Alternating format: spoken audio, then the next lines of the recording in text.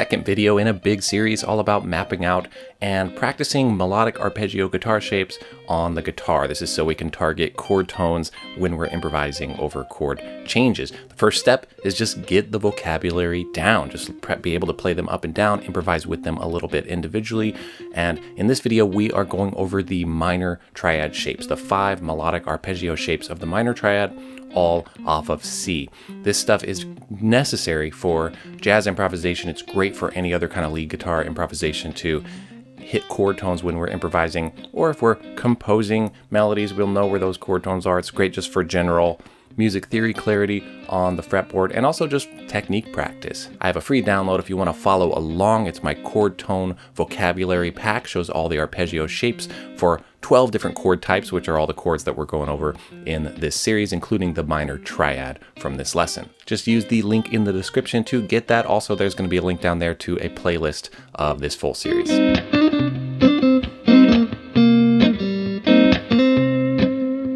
In this video, I'm going to just play up and down and demonstrate how I want you to be able to play these 5 melodic arpeggio guitar shapes of the minor triad. Then I'm going to go through and describe exactly what fingering to use with the left hand for just being able to play them up and down. And lastly, I'll just demonstrate improvising with each shape a little bit, which is the next step I recommend after we're able to just play them with the correct fingerings. This is essential stuff to practice, and I just love going back to the fundamentals all the time. Let's dig in.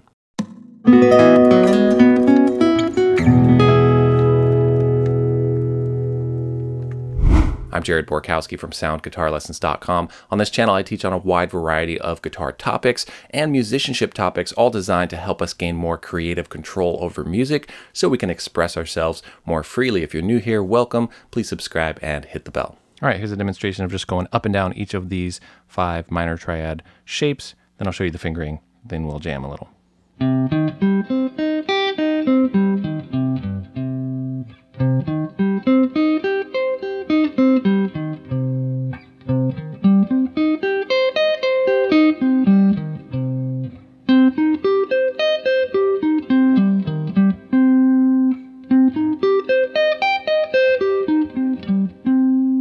Okay, so the fingerings for this, we're going to start on the lowest root. We're going to go up, all the way back down, go back below the lowest root, and then land on it again. When I'm doing scales, I often stop on every root to kind of map all those out. For the chord tones, I like to just kind of target that lowest root. You can do it any number of ways. This is just my initial and kind of main recommendation. So we got the first finger on the root, then pinky, then third finger. Now, instead of rolling this finger, I like to use the tips of my fingers whenever possible to keep things as light and easy and clean. So here we're just going to use third finger, pinky, middle, first, all tips of the fingers, pinky again, right? So it's like that chord shape, but I don't want you to actually put any notes down till you need them, and I don't want any notes ringing over each other. We're doing melodic arpeggios here. Pinky, first finger, roll, finger roll. So you have to play on the side of your finger, then roll to the tip, and then roll back. Okay, that's crossing strings with a single finger is called a roll. So that is that first shape on the, it's just the first one because I'm doing everything off C, and that's the furthest one to the left of the neck. It's not inherently the first shape, it's just the first on our particular sheet because of the key we're in. So let's do the next one. We got pinky, then middle finger, first finger, roll. Okay, and after that, this is a bit tricky. You want to hop over to the middle finger for the flat 3. Okay, so don't reach over to it. It's going to cause too much tension. You can do this in a relaxed, connected way. First finger, second finger. Now that sets you up for tip, tip, tip of these next 3 fingers. There's the flat 3, there's the 5, tip of the finger, third finger, tip of the finger, fourth finger. Okay, so that roll to the second finger or back is kind of the trickiest part.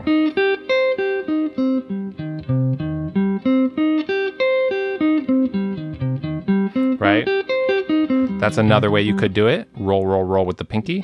And they have their trade-offs, right? That actually, I would say, is equally acceptable to this. So you can choose. I'll show you some alternatives sometimes, but I like to kind of make sure I have the tip of the finger version really kind of figured out. And again, they're kind of equal because this one is hard to kind of shift positions, and this one is hard because of using your pinky a bunch and the pinky roll, but you get to stay in the same position. So sometimes things are just a trade-off as far as what's the most relaxed. So that's that. Okay.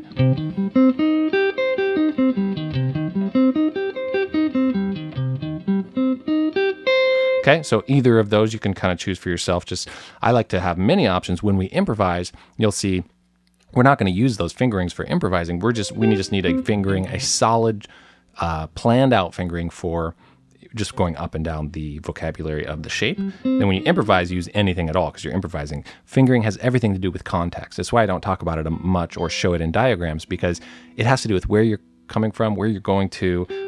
That's with chord shapes, with any single note thing. That's what matters with fingering. So I'll map it out when there's an actual arrangement of a specific melody, or like we're going up and down in a specific order. So, okay, there is going to be a fingering to choose. I'm kind of liking the pinky thing right now, so you can test out and see if you like that too. So I'll use different options at different times. Okay, next one is first finger, fourth, third, pinky, first, roll, roll. Notice I'm not saying bar because I don't want this. You don't want them to ring. You want it to be a melodic statement. Okay. Okay, so they ring over a little bit sometimes, but ideally not. Okay, kind of tricky. Okay, pinky there. First, pinky, third, pinky, first, first, first, pinky. Okay. Next one, this is the neglected chord shape because of the roots on the fourth string, less common for this arpeggio shape. 1, 3, 4. This is great workout for technique because you have to go third finger, fourth finger, second, and usually the third and fourth finger working together. Alternating is weaker for most of us. So good. Then you're going to roll to the 5 of the chord, flat 3, back up. Okay. Last one. Okay. All in this 12th position until, for those middle 4 strings at least, fourth finger, third finger, first, whoops, sorry, minor, played major there. First finger, middle finger, first finger, middle again, and then don't reach over, but shift over to the flat 3, third finger on the 5, the highest note there. And roll or hop down, pinky to the 1, 5, 1, okay?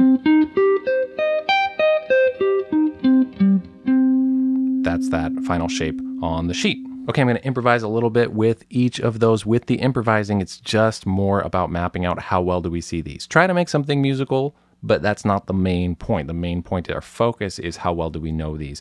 Try to be relaxed and musical in terms of rhythm and phrasing, but you just want to stick to chord tones. After that, you can try to play around with scales around the chord tones, but knowing the chord tones so deeply and so well is what's going to allow you to target them and land on them when you are playing other stuff and more interesting tones. So I got a little loop here, just a C minor triad, and we'll just play with each of the shapes.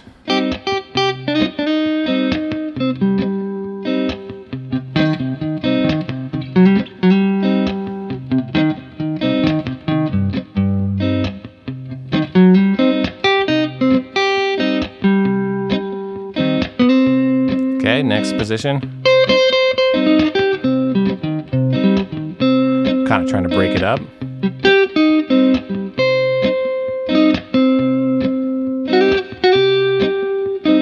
A slide into notes, that's fine. That doesn't count as a different note.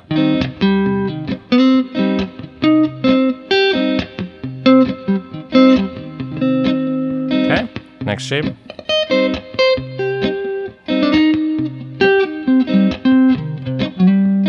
Not sticking to the strict fingerings. You can if you want.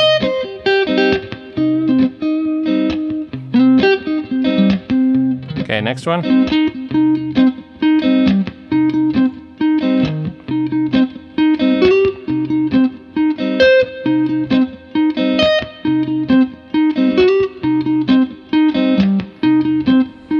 Did a little thematic thing there, kind of jump into all those other notes around a little interval idea between the 1 and flat 3. Next shape, I like to sweep. When you have 3 notes cascading on 3 strings.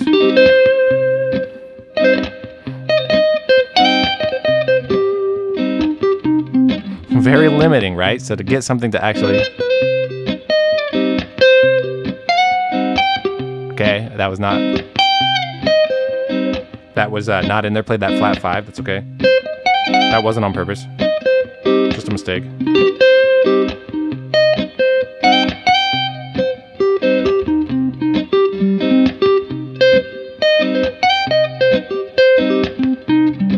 Okay, just kind of different way of working with the vocabulary. Again, after that, if you want to play around with more scale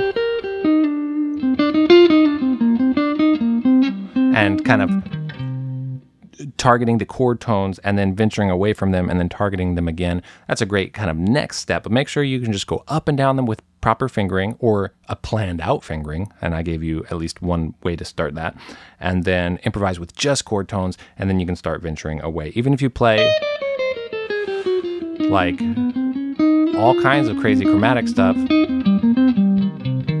being able to just get your hand to any moment you want to land back on chord tones, that's kind of the secret to getting weird and being able to recover from it, or playing what we feel like is a wrong note and then making it sound intentional and all that stuff. So don't forget to download my melodic arpeggio chord tone vocabulary pack for all the diagrams of 12 different chord types, including the minor triad from this lesson. Just use the link in the top of the description or go to soundguitarlessons.com/chord tones. Let me know in the comments what you struggle with when trying to improvise over chord changes. Very often it's targeting the changes, knowing where we are. That's why we're doing this series and working on the vocabulary. Hit that like button, please, if you liked this lesson, and I post a new lesson every week. Next week, we're doing the same formula, the same workshop with the major 7 chord. This is going to get more interesting sounding, more fun to play with, still very important to map out. Looking forward to seeing you there. Take care. Thanks for watching, and happy practicing.